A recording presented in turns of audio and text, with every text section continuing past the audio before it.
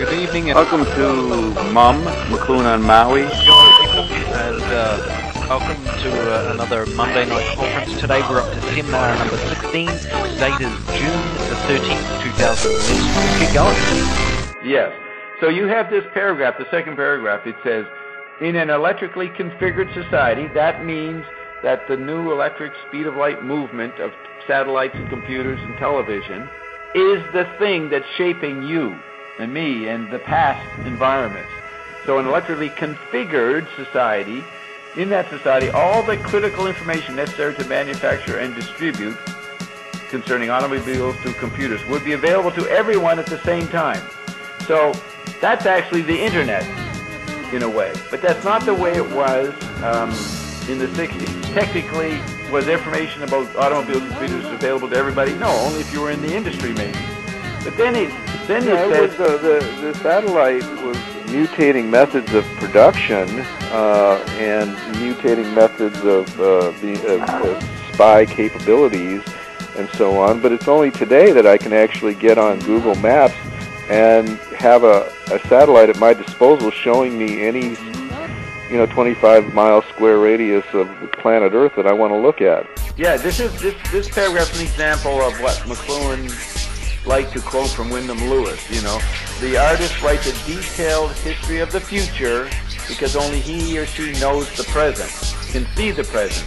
So here's this paragraph that can refer to the next 50 years, even go back a bit, but its specificity is really hard to establish. In electrically configured society, this information would be available to everyone at the same time.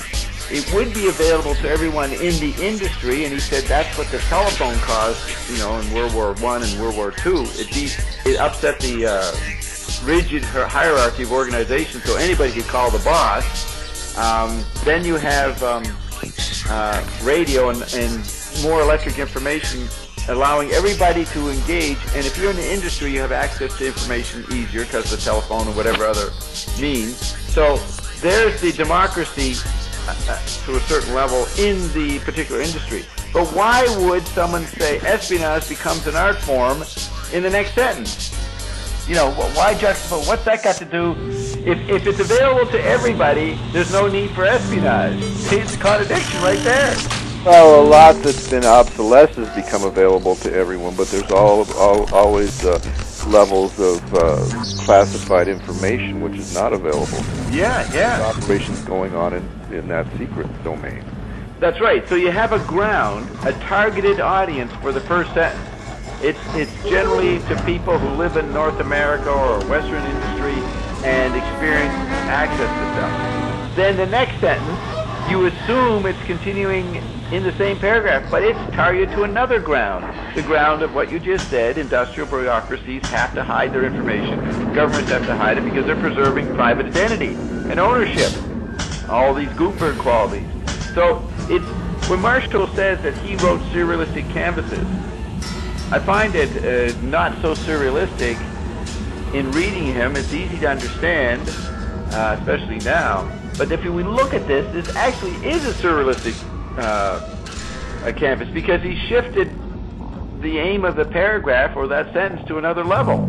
It's including the previous level, but you see, it's a collage. Suddenly he's talking to another situation in the next sentence. But grammatically, that should not be in this paragraph. So espionage becomes an art form. Why would that be? That would be, okay, if information is available to everybody, we better hide some of it, and calling that art is not what people think art is. They think art is freedom, expression, beauty, symmetry, pleasure. Okay, it's not something that involves Nazi, Gestapo, CIA teams, right? But when the new environment, this vast general patterns that McLuhan is dealing with, he's competing with the Henry Kissingers. He's saying my patterns are bigger than your general patterns, you elitists in the ivory tower. And so he's exposing what they're doing, but taking it further.